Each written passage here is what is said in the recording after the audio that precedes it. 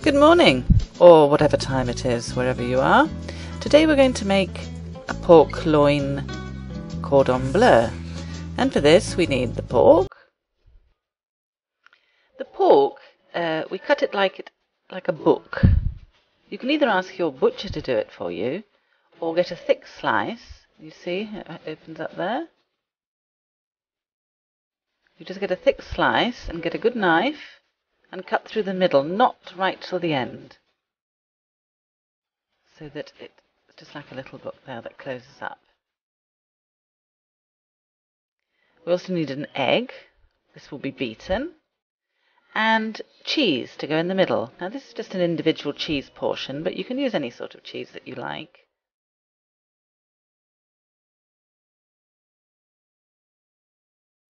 And we also need breadcrumbs. Now you can easily make breadcrumbs by grating it. You have to wait till the bread goes hard, but you can just use old bread for this.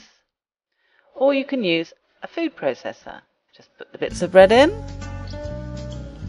it'll whisk all round, and the final result would be nice fine breadcrumbs.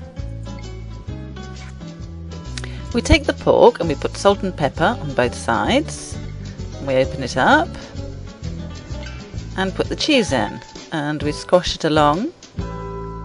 Make sure it's near the middle, not round the edges like that, because otherwise the cheese, as it melts, it could come out. And then we close it up and press down there so it's properly sealed. And then we can put it into the beaten egg.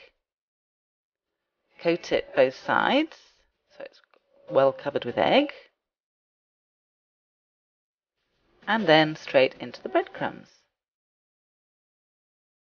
Turn it over, sprinkle breadcrumbs so it's very well covered with breadcrumbs. Press it down, especially round the sides where it's open to stop the cheese coming out.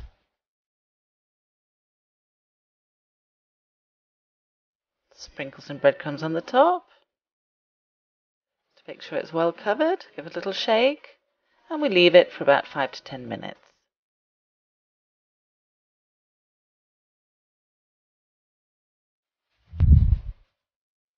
Now we heat up about ½ an inch of oil in a pan.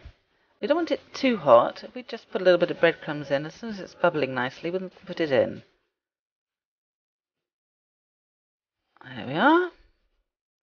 We'll turn the heat down a little bit because we want the meat to be properly cooked. When it's cooked on one side, we carefully turn it over and cook it on the other side. About 3 or 4 minutes on each side until you see it's nicely golden. And when it's finished, we take it out and we put it on some kitchen paper to absorb all the extra oil. You see the oil is absorbed on there. That's it. And here we have the cordon bleu pork. Today we're serving it with a vegetable salad, as you can see. If you click on the link, you can go to the recipe for this vegetable salad.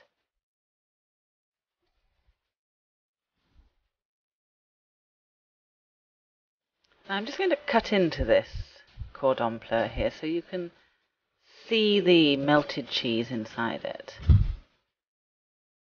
You can see the cheese oozing out. Well, I'm off to eat this, so I'll say goodbye from Mediterranean Recipes.